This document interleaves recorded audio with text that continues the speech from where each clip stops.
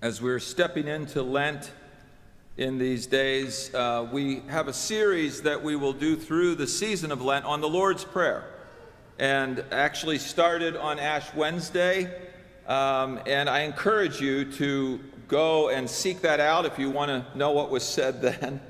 That sort of began the process. But today, we step into the first words of the prayer with Our Father. So would you join me in prayer? May the words of my mouth and the meditations of each one of our hearts be acceptable in your sight, O Lord, our rock and our salvation. Amen.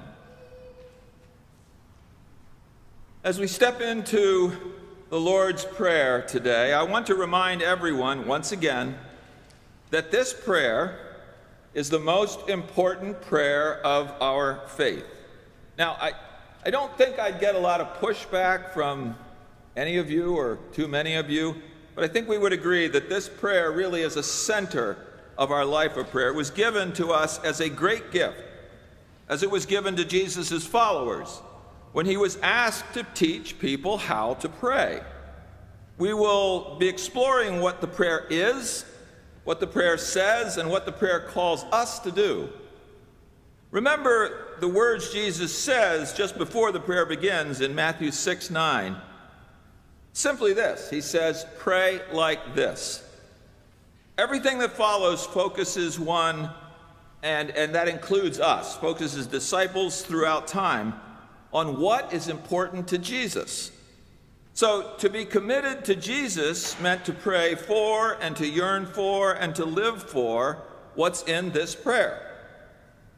Marcus Borg reminds us in Speaking Christian what the Lord's Prayer does not include. And there's some important parts for people of faith that aren't there in the prayer.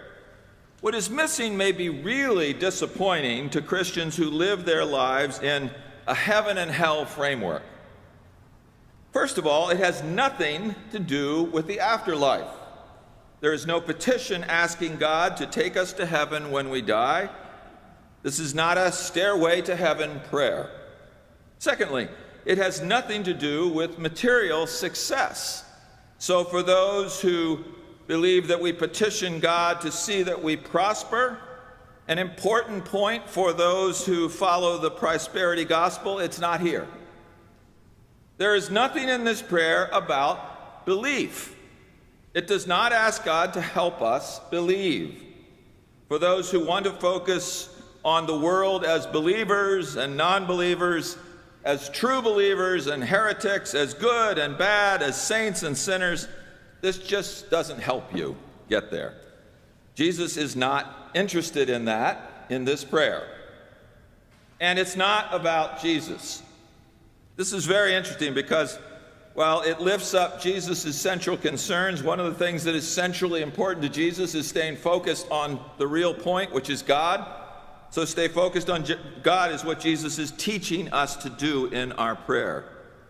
And he literally gave his life for this belief. What it is really rich. So let's start digging in. Our Father. We begin with an intimate word for God, coming from the Aramaic. It is Abba. It means dad or daddy, and many of you know this. It is the name for God that Jesus uses constantly throughout the Gospels. Whenever he is speaking about his relationship to his Father, it is Abba, he says, over and over again. It's a name that young people use for their father. If you speak Aramaic, or more likely, if you speak Hebrew, you will use this to call out to your dad. I love the times I've been on playgrounds or on the streets of Israel, and I hear children calling to their fathers, Abba, Abba. And it just rolls out of their tongues because it's the word they use, daddy, dad. And it warms my heart. Abba is also, by the way, an expression used by students for their beloved teachers. It is family. It's a family imagery about intimacy and belonging. Using Abba to open this prayer is clearly saying that God is personal to me. And Jesus wants us to be in a personal relationship with God as we step into this prayer. God is dear and intimate for anyone using this prayer. It's a part of saying we're family as we step into this.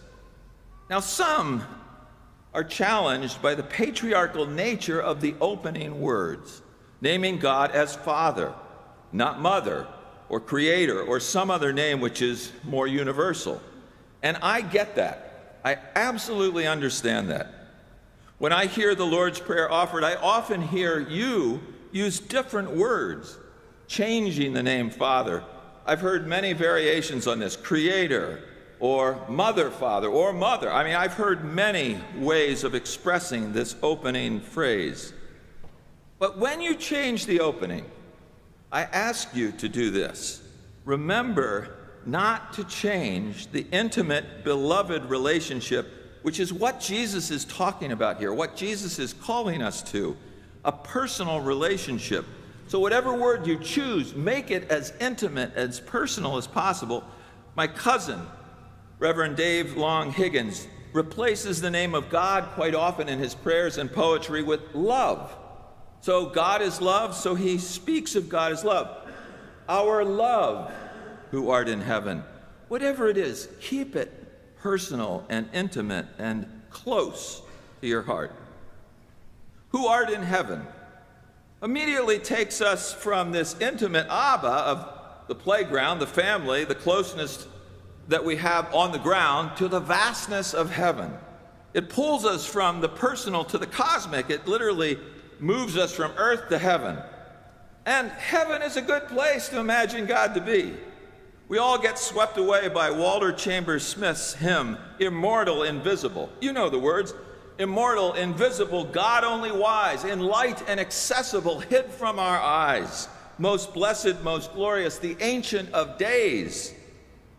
Almighty, victorious, thy great name we praise. I thought you were going to finish it for me, so that's why I paused. But Jesus has been working on this intimate relationship with Abba, and now is speaking of God as unresting, unhasting, and silent as light. For all of us seeking the personal relationship with Abba, it may seem like a mixed message. Are you close to me, or are you in heaven? In his book, Our Father Who Aren't in Heaven, our member and friend Bob Turner, Reverend Bob Turner, who shared his teaching and writing with us in the Wednesday book study group last year, makes the case that God is truly in our presence. God is right here among us. We need to, in Bob's words, change God's address. Biblical scholar John Dominic Crossan makes the point in his writing on prayer, heaven's in great shape, and the problem is that earth is not. So earth is the problem with the problems, right? Or as I like to say, we can be so heavenly minded that we become no earthly good. The challenge of changing God's address is changing the very meaning of Jesus' words. I don't think that's what Bob intended, but he's trying to point out the connection between heaven and earth. What if we could see the essence of our immortal, invisible God in light and accessible right here? The rest of the prayer actually ends up going there. We will be spending lots of time on earth as the prayer unfolds. But for a moment, I invite us to breathe deep the vastness, the glory, the grandeur of God. As the hymn continues, thy justice like mountains high soaring above, thy clouds which are fountains of goodness and love. Can you see God in this vastness touching us here on earth? It is a good thing to be transfixed and changed by our God, who is much bigger than our biggest problems, much deeper than the deepest part of our oceans, much vaster than our grandest dreams, much more spectacular than our greatest days on earth, and much more blessed than even our music and the poetry we have to express our love for God. It is a good thing to pray to our God in heaven, knowing that God also has a home in each of our hearts. So it is a good thing to be heavenly minded, so long as we are earthly good. Hallowed be thy name. Hallowed is a word we rarely use in our daily lexicon. I don't know that any of you since the 31st of October have mentioned the word to me.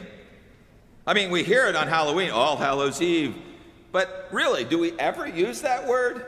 Now, some of us who are great writers might use it in certain expressions, but it's not a word we use much. It means holy, as you know. It also means saints. So both words translate from the Greek, which means the holy ones, or the ones that are set apart. Paul uses this word often in his letters when referring to the saints of God. So hallowed is a derivative that is constantly used, meaning holy, right? There are at least two ways to look at this line in the Lord's Prayer, and I'll just offer them to you. Are we reminded to hallow God's name and keep it holy by being reverential to God's name, which is one thing, or is it addressed to God so that God's name is made holy? Since the rest of the prayer seems to address God, the latter seems more likely. But what does it mean to ask God to make God's name holy? The image of God as Father is also one of a householder of the world. And this is very important. In the first century society, which was patriarchal, that you may be surprised by that, right? Was the head of the household was always spoken of as male, right? So how does one judge whether a householder is holding the house together in a good way? How does this house run? Are the children well taken care of? Does everyone have enough? Are some pampered and some neglected? Depends on where in the birth order you are, how you answer that one. How are the animals cared for in the house? How about the building? Is it in good shape? A good householder in this expression is one that cares for the house, just as God cares for the world. A well cared for world or home will set up, if you will, the next phrase, which is the kingdom coming. If it's not well cared for, it's not going to work. Again, the Lord's Prayer is a summary of what matters most to Jesus. This opening phrase that we've been in is just the beginning. When we pray the Lord's Prayer, we're praying what he was passionate about, what he was concerned about. And because we believe that Jesus is the decisive revelation of God's passion in this world, we are praying for God's dream for the world. To pray this is to be invited, to be enlisted into participation in God's passion and the passion of Jesus. We have a long way to go. The prayer's just starting. We have to pace ourselves. It's a long season. But in closing, I want to share some thoughts from one of my heroes of the faith, Dr. John Perkins. Dr. Perkins calls the Lord's Prayer the perfect prayer. He's now 91. He is like, I can't even describe John Perkins adequately. He's a mystic in my experience, and he literally is in prayer all the time. I mean, you'll be talking to him, and he'll just start talking to God as though you're not there. I mean, it's the most amazing thing to watch. And he's genuine in every meaning of the word.